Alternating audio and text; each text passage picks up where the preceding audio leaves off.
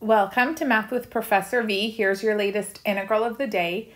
We have another improper integral from 1 to infinity of 1 over the square root of x plus x times the square root of x dx.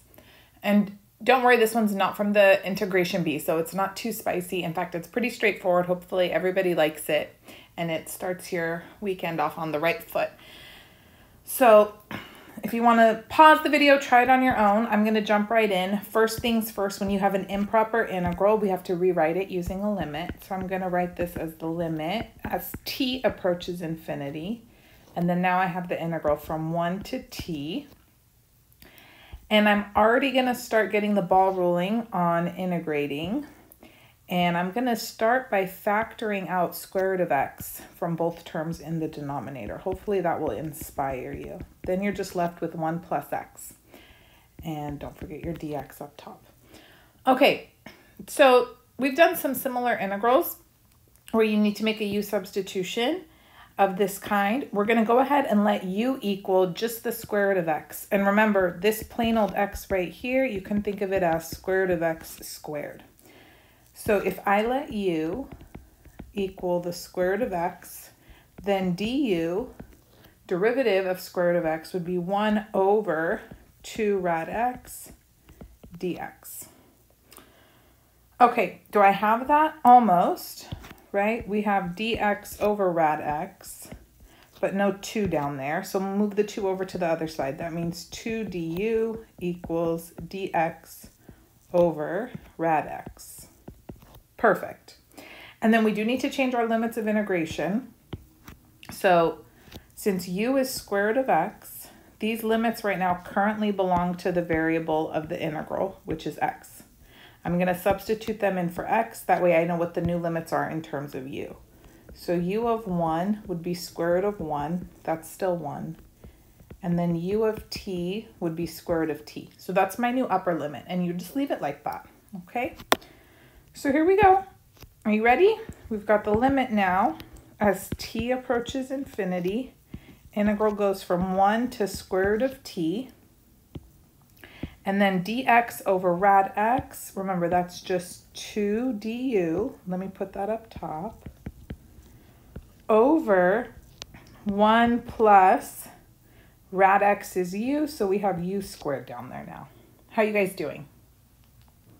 Good.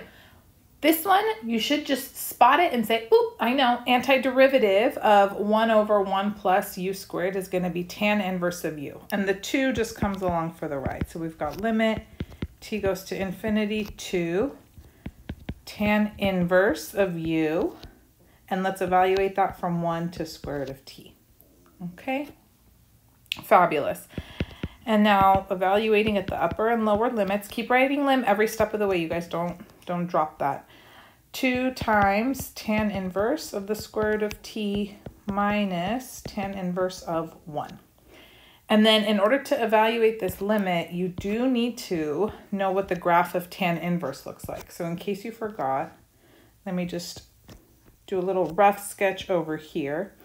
Like e to the x, ln of x, and tan inverse of x are some of the most important graphs to have in your brain, especially when you're in calculus, because so many limits involve those functions.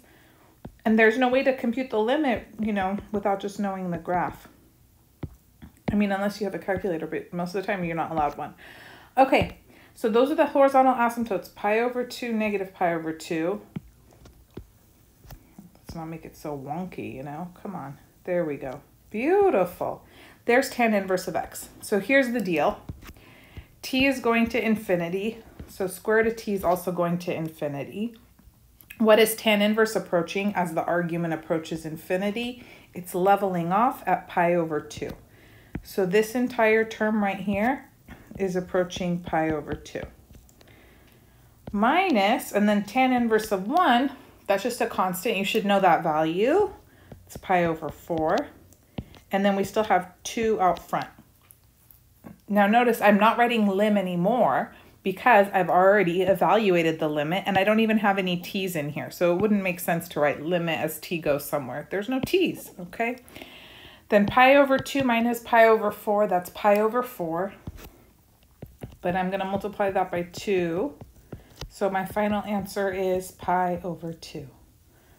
Voila! Which tells me the improper integral converges. Very good. So remember, when you're determining whether or not an improper integral is convergent or divergent, all you're interested in is whether or not the limit exists as a finite number. We don't care what number it is. All right? Hope you enjoyed this video. I thought I'd give you guys a convergent improper integral since we did so many divergent ones recently. And also stay tuned. I have more fun integrals coming your way. I'm also recording the second half of the Calculus 2 exam on sequences and series from 2019. And I have a Calc 1 exam I'm going to record solutions to soon, and almost ready to make a new linear algebra and differential equations videos for those of you members who are waiting so patiently. All right, you can also follow me on Instagram, TikTok, Math with Professor V. I love you all. Thank you so much for your support, and I'll be back sooner than later. Bye.